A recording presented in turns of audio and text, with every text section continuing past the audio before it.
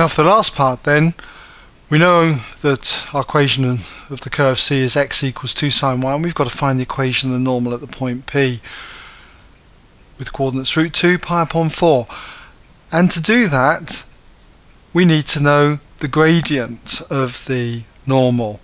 Well, already we found in the previous part that the gradient, that this is of the tangent dy by dx at P, was 1 over root 2. So therefore we should know that the perpendicular gradient is going to be the negative reciprocal of this. So therefore the perpendicular gradient, that would be the gradient of the normal. Let's just put that in. Gradient of normal is going to be, as I say, the negative reciprocal. That would be minus root 2 over 1, or just simply minus root 2. Now that we've got that, we've got to get the equation of the normal in the form y equals mx plus c. And what I would always use, even if they asked me to put it in the form y equals mx plus c, I would use this version of the equation of a straight line, which you should be familiar with. Y minus y1 equals m bracket x minus x1. I'd use this over y equals mx plus c purely because I know what x1 and y1 are. That's the points, the x coordinate and the y coordinate of P. So x1 is the root 2, y1 is the pi upon 4, and m, the gradient, is going to be minus root 2. So I don't have to stop off and try and work out what the constant in y equals mx plus c is, that constant c.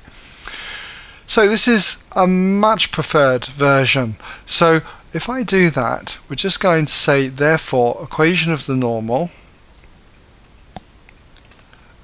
okay, and we'll just say at P is, and what is it? Well, using this form, it's going to be y minus y1, which is pi upon 4, equals m, the gradient, which is minus root 2, all multiplied by x minus x1, and x1 was the root 2. Now we need to put this now in the form y equals mx plus c. So what I'd want to do is expand the bracket and add pi upon 4 to both sides. So if we do that, we're going to have y equals, we'll expand the bracket and we get minus root 2x, and minus root 2 times minus root 2 is going to be plus 2, and then we've got to add the pi upon 4 to both sides, so plus pi upon 4.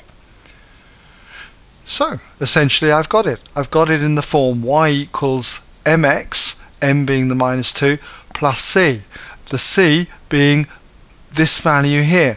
Now you can leave it like that, or you could even just put it in brackets and you've got your c value. Okay, well that gives us our equation of the normal and brings us to the end of this question.